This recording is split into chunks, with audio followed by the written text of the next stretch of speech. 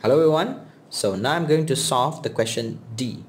So based on the definition, we will have square root of 2x minus 3 square. For the definition of the modulus, greater than another square root, we have x minus 1 square. So in order to eliminate the square root, we are going to square both sides. And we will have squared on the left and x minus 1 square on the right. So next step, we are going to expand for both sides.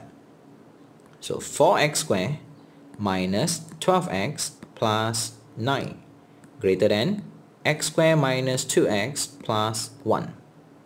Kindly rearrange and simplify.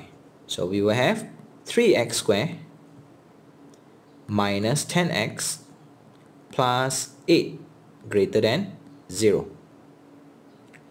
Next, we are going to factorize the situation. So we will have x minus 2, 3x minus 4 greater than 0.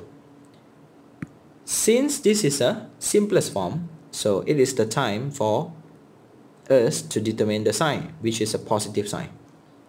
Next, we are going to split the situation. Do remember, always assume positive. So x greater than 2, x greater than 4 over 3. Next, I'm going to illustrate the situation in a real number line. Next, locate the value. So we have 4 over 3 on the left and 2 on the right. X is greater than 4 over 3. X is greater than 2. Next, we are going to insert the sign for negative because this is a positive real number line. So finally, we have positive on the left, in the middle with negative, and at the end will be positive. In order to determine the region, we need to refer to the sign, which is a positive. So our answer will be the positive sign. So finally, negative infinity until 4 over 3, where the 4 over 3 is not included, union 2 until infinity, where the 2 is not included.